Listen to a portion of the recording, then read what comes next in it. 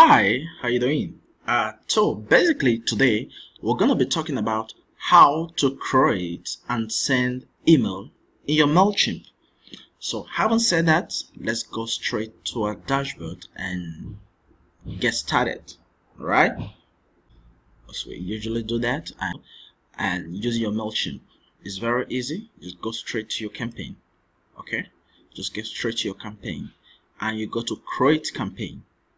Alright, so you create campaign and you're gonna see this email, right? You click on this email.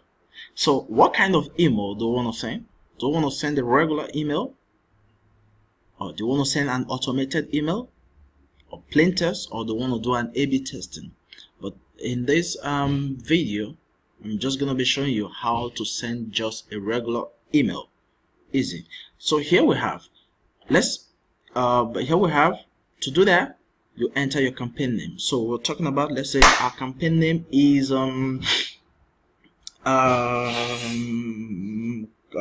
clothing. Let's keep it that way. Xmas sales. All right, we'll keep it that way. Xmas sales. This is our campaign name. We'll begin with that, the Xmas sales. And at this point, what do we do? So to which clients and to which recipients are we to send the email to? So we can select that from our list. And here in our list, and let's say we select the shirt customers. Okay, and we're gonna send it to all the subscribers in this list. And if we need to personalize the field, we can do that, but let's just click save. Leave everything as default. And the subject, so we're gonna add our subject headline. So let's put the subject headline 70% discount for our premium clients. All right, so here we're also going to preview, and have you seen some instances where an email comes in? All right, you're going to see a little bit preview of what the email is all about. So here, that is what we're going to do over here. So we are giving precious gifts to all our premium customers. Okay, to all our premium customers this week only. So keep it that way, and we'll click on save. Now it's time to create the content. So we're gonna click on design email. Okay, we're gonna design the email. So we're going to be prompted with a lot of layouts. So we're going to choose which of the layout we want to use, and you can also choose your theme if you want to choose a theme. So you already have a PBO theme, or you already have any safe theme, you can also do that. Okay, let's say we pick one of these themes over here, and we can select these themes, these future themes. I think this is okay. All right. And we can use that. So okay, here we are, right? Okay, so here you can edit the name. It's very easy to do that. You click on that, click on this button over here, edit, and we can say Xmas gifts, Xmas gifts to premium customers. Easy. All right, so you can also come here. You want to reduce the size, the font size, and we can just go with 18. Let's go with a bigger number, 22. And you can also edit here. We can see the highly valued customers this week only. Okay, you can do a lot of changes over here. I'm sorry. And you can also edit collection. You click on this edit button, you can change here. You can say hurry up now. Alright, you can add your web address if you may wish. www.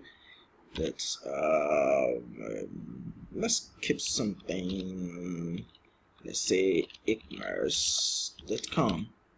okay. You can save.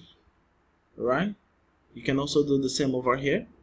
Come here, edit your information. You can delete if you want. You can add colors. You want to make this red, and I want like click here, click and buy now, and I want to link this. It's very easy. We can link it over here, www.ecommerce.com. okay, inside. So you can do a whole lot of things over here. Your styling, if you want to do your styling. So you have basically an unlimited, choices of tools to use. So you want to add images, it's very easy. You can come over here, replace, say I'm gonna replace an image. I can choose an image. Okay, I can upload an image from my let's say from my desktop. I have this email, I have this image, so I can do that. I can add this image. It's very easy. I can change the pricing over here to 5. So you can do a whole lot of things. Okay, and you click save. Alright, do whatever changes you need to do. The same thing you can do. You may want to delete this. It's okay, it's fine. You may want to delete this. It's okay, it is fine. Good. And you can preview. Alright, if you want to preview to see how it looks like, you can preview that. And let's see.